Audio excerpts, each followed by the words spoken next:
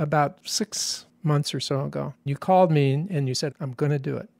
And that meant allow the New York Times to use your name specifically. Yes.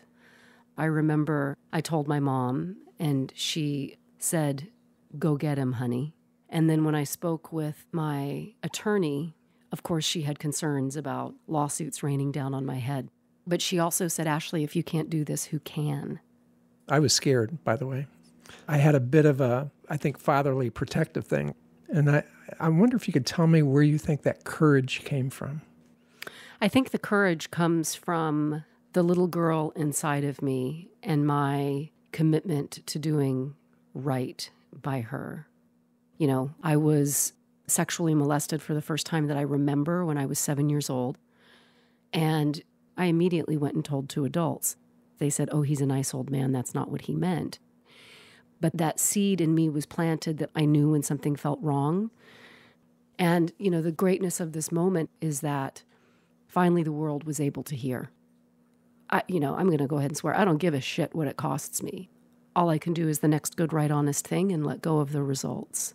It's almost as if you're concerned about what it cost you not to speak up. Yes, and that would be my integrity. And I guess I really believe that in the long term there is a payoff for that.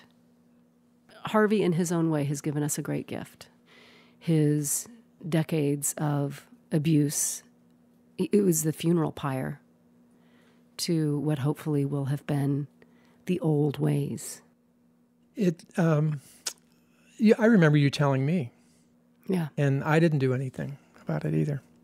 And so right here now I'll make amends for that, because I had an opportunity to do something with it too.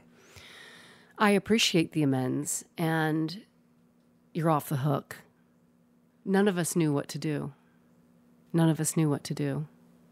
This thing that you did by allowing your name to be used sort of pulled the last little plug out of the dam. We've just flung the barn doors wide open and the horses have run out. And the joy of the stampede has surprised me. I didn't know that it would be so joyous.